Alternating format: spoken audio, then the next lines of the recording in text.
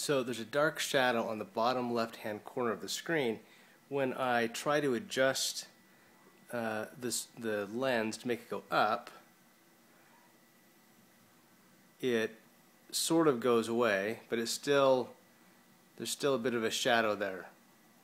Then when I take it back, and then it starts to flash like that. So there it's completely gone. When the lens goes up, then it looks right. When it comes back down, however, you'll see at a certain point it'll start to flash and flicker.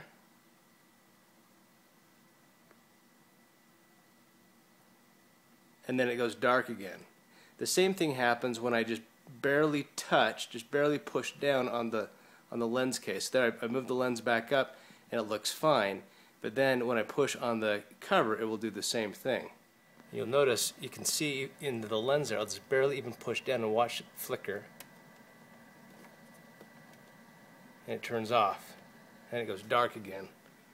It's hard to see here, but it goes dark and then it pops back up. So I push down just a little bit on the lens case, it'll go dark again. So it's something to do with that little black ring inside. I've noticed, and it's hard to see here, but when I push down on this and it changes brightness and darkness, you can see it flickering, and that little lens gets flipped around. So for example, when I put the lens down just a little bit, moving the lens down, and then it just completely seals up. That little black ring inside just seems to close up around it, and the whole thing goes dark. Then I raise the lens back up a little bit. It starts to flicker, and then it'll go bright again.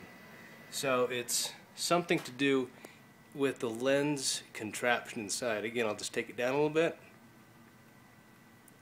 Just moving the lens down. It goes dark. Move it back up. Just a little bit, and it goes light. And it has to do with the black kind of half moon ring inside that lens casing.